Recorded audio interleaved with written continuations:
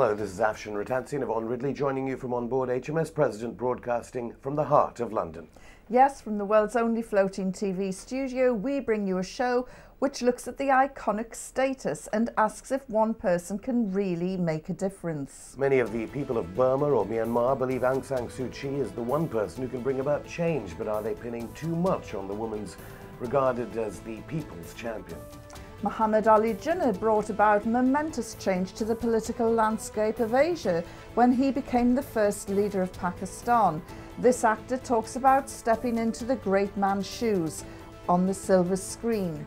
And we talk to one of the most famous human rights lawyers in the world. And these two guests show that friendship, not leadership, can do more to promote peace in the Middle East. All this and so much more on the show which rocks the boat. Well, there was great jubilation in the media when Aung San Suu Kyi emerged from house arrest 6 days after Burma's first so-called election in 20 years. But what happened next for the pro-democracy leader?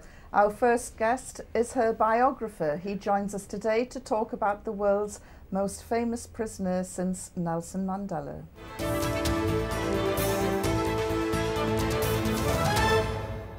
Welcome back, Justin Wintle. Nice to see you again. Aung San Suu Kyi released. She's long called for reconciliation with the generals. What is her strategy now? It's a little hard to tell. I mean, she was met with this euphoria at her gate. She's obviously concerned about her party, the NLD, National League for Democracy, which has fallen into bad disrepair. At the same time, there is the need to try and create a dialogue with the generals. Now, it all revolves around sanctions and Western sanctions.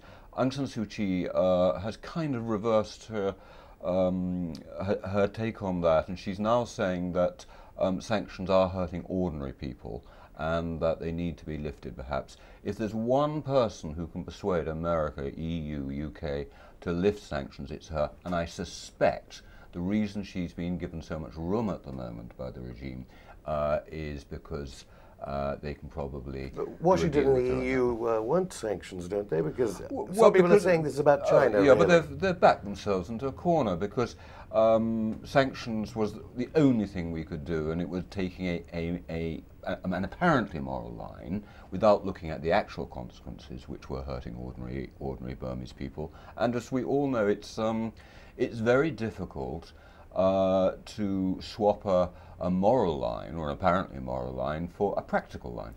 Now then, she talked about a peaceful revolution. The military junta will be forensically examining every word that she says. They're not going to like this phrase, well, are I they? think that was in an interview with the BBC John Simpson, who asked her about what kind of revolution she would want, and she said a peaceful revolution. And the junta is more likely to hear the word revolution than peaceful, I'm afraid.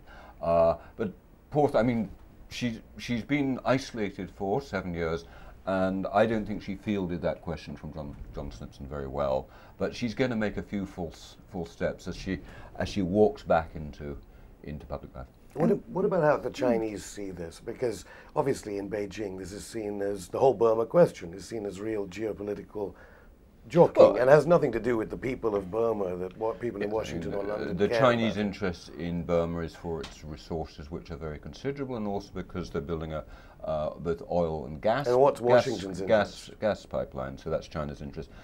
Washington's interest is basically to be seen to be doing the right thing, I think. And going back to Aung San Suu Kyi, she has this iconic status. Yep. Is that necessarily a good thing? Because if she's locked up again, everything She's got stops. to be really careful. When she emerged, it was amazing how you could feel the crowd lifting her, and it was a wonderful moment. But she's got to be careful that she doesn't become an adulation junkie. Because if she resumes where she left off in 2003 and goes around the country doing the mass rallies, then she will be back under house arrest before you can say Pippa passes. And it's much better, I think, if she were to withdraw from the daily ruck of politics and become a kind of eminence greaser and actually get something done, like work on sanctions. If she can do that, then the regime will begin to trust her, and it'll take a long time, but change is then possible. So you think a removal of sanctions is a way forward? Absolutely, I do, because politics follows economics. I mean, even Vietnam now has a stock exchange, and things are changing. There are more rights in Vietnam. If you get commerce up and running properly, then you get a larger middle class, you get more articulation in a sensible way. Absolutely, I think that. Well, thank you very much you very for coming much in, for coming on board. Justin. Thank you.